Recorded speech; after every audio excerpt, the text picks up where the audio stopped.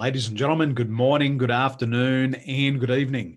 Our guest today is a Facebook strategist whose clients have improved their businesses by 400%, also enabling her clients to fill events and sell $18,000 coaching programs to complete strangers. Today, she's going to show you how to grow your business with Facebook. Please put your hands together and help me welcome to the Win Sales Now podcast, our good friend, Chantel Girardi. Welcome, Chantel. Thank you. Wow. I love these numbers. 400% growth, $18,000 coaching programs. I love that. And as we stalk and follow you on social media, you've got a list of credentials a mile long. You're in the top 100 coolest companies in Australia. You're a finalist in the Telstra Business Awards, and you've been featured on media outlets like Channel 9. First question is, how fast do you move and how much do you sleep? It's a lot to do in a short time. Well, I'm going to use the S word, the strategy word, and you love that word. And it's all about having a time-efficient strategy that actually works, that actually creates income. So I can say that I do sleep and I do get to exercise because that's important for me. But for me, it was essential for me to have an income producing strategy because as a mum with 3 kids who was divorced, I needed to, out of pure necessity, I had to get my business working. So I had no choice but to find a way to make it happen. And I had no time to sit and just fluff around on Facebook. I needed to make sure that the time and energy that I was putting into Facebook actually resulted in income. And with the awards, I really just went and got those awards because I wanted to show other people in business that if I can do it, they can do it too. It's about simply investing in themselves and their ability to be a better business owner and to do better in their own businesses. And you've done all that being a single mum with 3 children. So excuses are a load of BS. Now, I think Facebook is an unknown for a lot of people.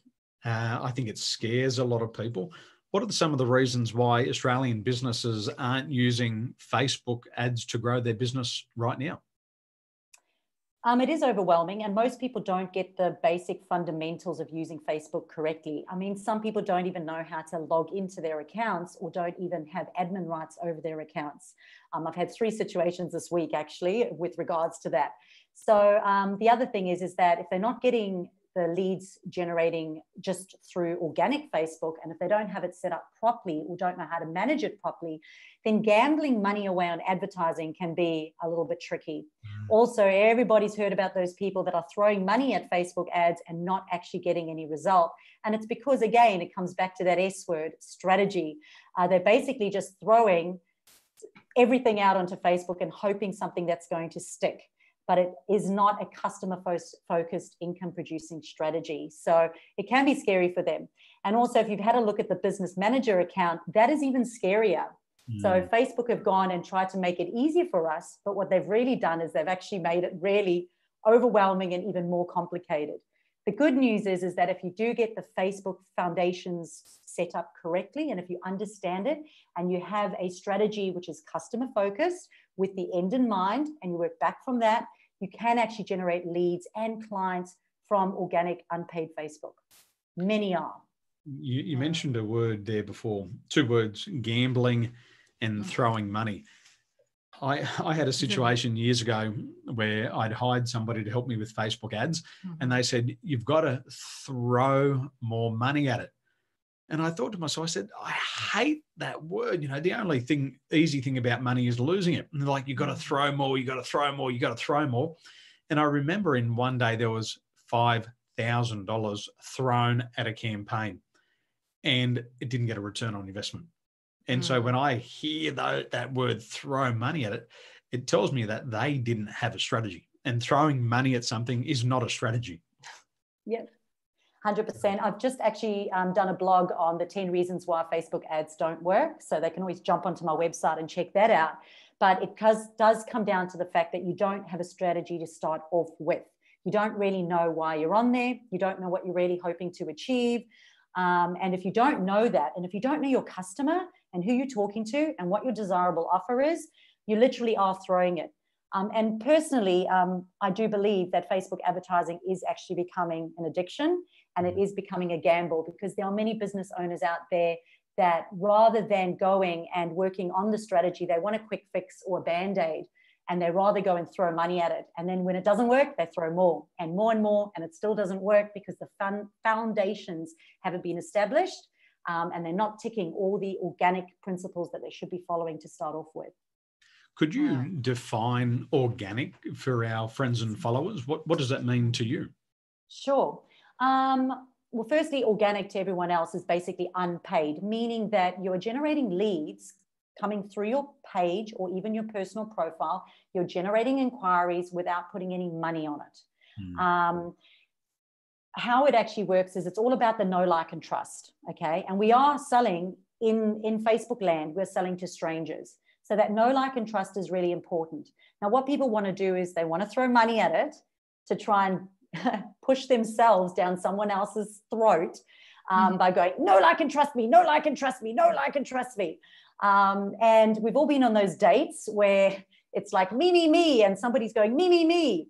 They don't get a second date because they haven't actually listened to what it is that, they haven't shown you any attention. They haven't listened to your needs. They haven't connected with you at a deeper level. And those are all the organic principles that have to happen first. Else you're literally selling to a cold audience. It is interesting how it is like dating. It is. Go to the bar and see how many people you can buy a drink for and then put it on them straight away. Yeah. We talk about marriage material and the acquisition of clients. You've got to build up that know, like, and trust.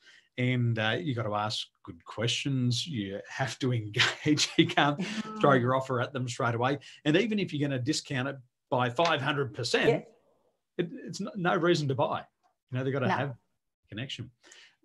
Yep. Yeah. I just really resonate by what you're saying. When we think about the back time that we used to throw a lot of money into the Facebook ads, and then really, when you say that, what do you have to do? And I think that's what we have learned along the way, and how to generate the good organic leads by, a lot of strategy that you've been sharing is brilliant. Do you think Australians add enough value to the marketplace, or do they just want to take without giving? What do you think the block is there? And I'll give you an example. We add a lot of value to the marketplace. So we do a lot of webinars, we do a lot of podcasts, and we're always giving value to build that know, like, and trust. But what I see a lot of people trying to take before they give. Do you see that? Look, it depends where you're looking. There's bad and good in everything. And I think there are heaps of people out there that are giving lots of value, but then they forget to ever actually ask or let them know about a product or service that it is that they're offering. So they give, and they go, well, I've been giving for the last year, but I haven't made any money from that. Well, what's the strategy? How are you actually giving, but then how are you actually engaging their services? Is it by offering the discovery call? Is it by showing them the product or the service that you're actually offering? Many times, if you go onto someone's Facebook page, you actually don't know what they're selling. They might be giving heaps of value, but you don't know what they're selling and you don't know how much it is. And you go, thank you, I'll take all that value, but you never actually ask for the sale. You never ask for the close. So I think there's two sides to that story. And then there's the others that just go, buy from me, buy from me, buy from me. And you're just like, whoa, no thanks, unsubscribe, unfollow, block. 100%. Now, in terms of practical ideas, what are some practical ideas that our friends and followers can implement today so they can start to win more business from Facebook? What can they do? I think they should just stop and they should just breathe.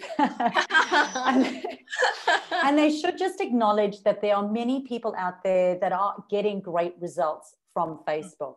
Okay. And rather listening to what everybody else is doing and doing a little bit of what everyone else is doing, just stop. And I always say, just get the fundamentals right. So the 8 fundamentals of Facebook. So you have to, firstly, you've got to consider who you are and how you want to be seen online. And your privacy is super important. I mean, as a mum of 3 kids, you've got to make sure that you understand your privacy settings. That is number 1. but also, as I said, personal branding, how you want to be seen online. Number 2 is your ideal clients. Who are they? I mean, I know you talk about this all the time, but seriously, do you actually know who they are? And can you actually connect with them? People go, I can't create content. Well, it's because you don't know who you're talking to. If you were talking to somebody that you were genuinely interested in, and then you would have this engaging two-way conversation, and it's really easy. So you have to understand who they are. Many business owners don't do that. Genuine interest. Genuine interest. Really interested about your client, you're going to stalk them. Yeah, 100%. Everyone stalks. Where do they have fun? What are they reading? What are they listening to? Who are they following? 100%. But only if you've got a genuine interest. I like that. Genuine. It has to be genuine. And then your competitors. You have to know what your competitors are doing online. And this is one of the most underutilized things. But if they went and they stalked their competitors on Facebook, checked out their profiles, looked how they set up and are using their profiles, look at the type of content that they're getting, the type of reviews, their services, their pricing, their systems that they have in place to capture those leads. I'm not saying this so that they can copy them, but I'm saying that you can learn to become a better Facebook user, and you can come up with your own strategy that's going to stand out from everyone else online. Very, very important point there about your competitive analysis. There's a lot of business people that I speak to, and they say proudly, they say, we have no competition. And there is so much more competition today. And as a coach and for the consultants out there, YouTube is our competition. Yeah. Facebook is our competition. Facebook Lives are our competition. Ebooks for $7.99 are our competition. Apps are our competition. Your competition is anywhere else where your customer can spend their money. And this is, we believe that there's so much competition today, and it's coming from so many different places. And if people are trying to put strategies together and you don't know who your competition is you're going to lose. No general would ever go to battle if they didn't know their competitor.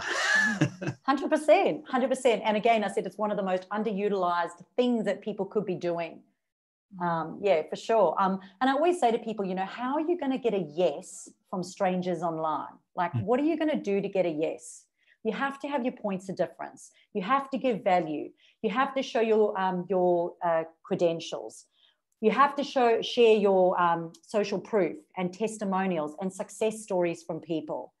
You have to show them your points of difference. You have to show them your values.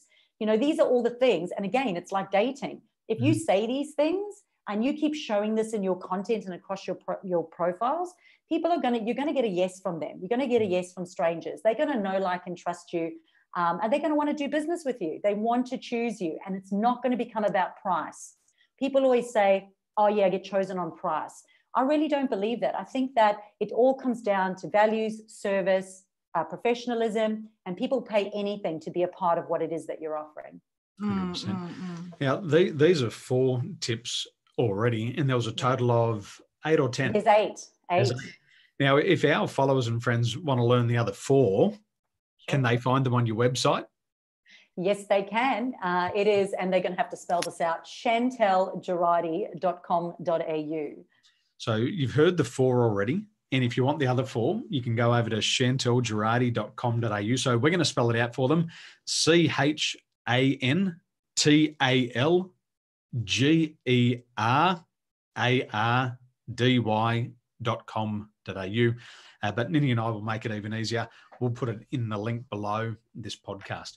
One of the big takeaways here for me, Chantel, is the competitive analysis and also understanding your clients. And I love what you said there, is having a genuine interest. And I think that's so important. So if you're genuinely interested about working and helping your ideal clients achieve their goals, then I'd recommend heading over to your website, chantelgerardi.com.au, to learn more how to do that on Facebook specifically. So thank you so much for sharing your ideas here, Chantel. Nini, any summary for you? Any wrap up there? Yeah, I love all the idea that you share with us and our audience. And I probably will write you a personal message and ask you how can I do it? Do it. Go to the website now. Yeah, book a call. Go for it. Let's chat. Yes, it's wonderful. Yeah. Do it quick. Brilliant. Do it now. Don't wait. I will. Okay, Chantel, now you're heading off to Melbourne and Tasmania. You'll be coaching people down there through Facebook over the next 2 days. We wish you a safe and happy journey. Thank you so much. Pleasure. And we'll talk to you soon. Thank you for joining us. Thank you. Thank you. Thank you. Bye.